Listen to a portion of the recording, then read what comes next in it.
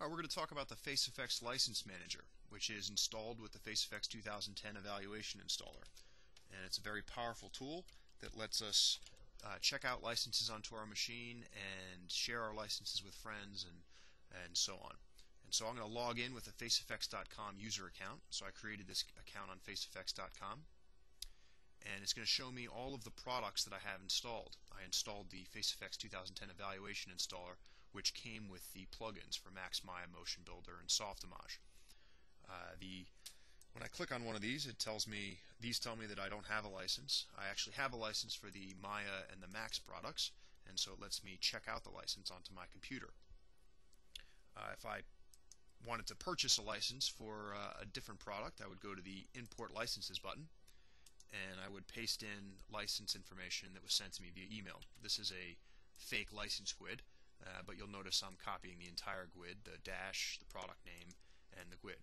And then once I import this license and install the product, it would show up here and I would be able to check it out. So the plugins are actually fully functional in their evaluation state. You can import and export data. But when you check out the license, it lets you analyze arbitrary data. In the evaluation state, the plugins are phrase locked, so they can only generate audio that says a specific phrase. Welcome to FaceFX. I've always wanted to say this. Live from New York. It's Saturday night. So I need to select audio that says that phrase. If I were to license the product onto my machine, I would check out the license.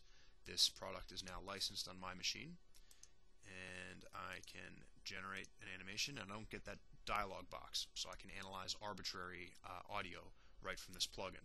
That's what the plugin licenses do. They unlock the analysis feature. You can always import and export bone poses, reference pose, import animations, and so on, even in the evaluation state.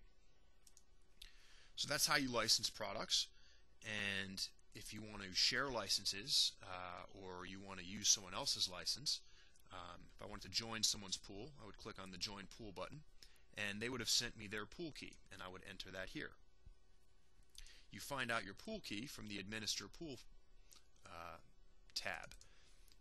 This is my pool key, since if I wanted to change it because I send it to someone that I no longer trust or that's no longer my friend, I would just hit the New button. And I can see that this person has already requested to join my pool. I sent them my pool key, and they clicked on the Join button.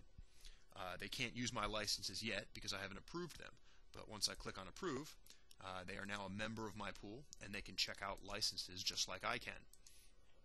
Nothing forces them to return these licenses, so unless I really trust them, you might want to set an expiration date on your license. So if I put in 1440 in minutes, that is a full day, and that will expire any licenses that get pulled from this license pool after 1 day. So now I'm confident that anyone who checks out my license, it's going to be returned to me within 1 day. I can always remove them from my pool, and they will no longer be able to check out licenses, and after a day I'll have all my licenses back. That's a brief introduction to the FaceFX License Manager, and if you have any questions, you should check out FaceFX.com for other tutorials and documentation on this.